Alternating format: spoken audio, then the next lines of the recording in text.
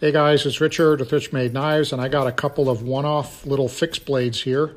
These are copper super fat bastard fixed blades, and the special thing about these is they have 1/4 inch thick slabs of copper on the scales.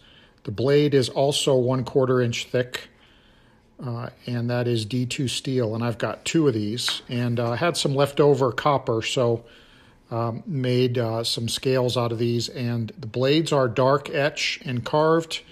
The scales are carved copper and tumbled. And I've got 2 of these available, and they're both posted up on my website, available for purchase at richmadeknives.com. So if you're interested in picking one of these up, head over to my website at richmadeknives.com.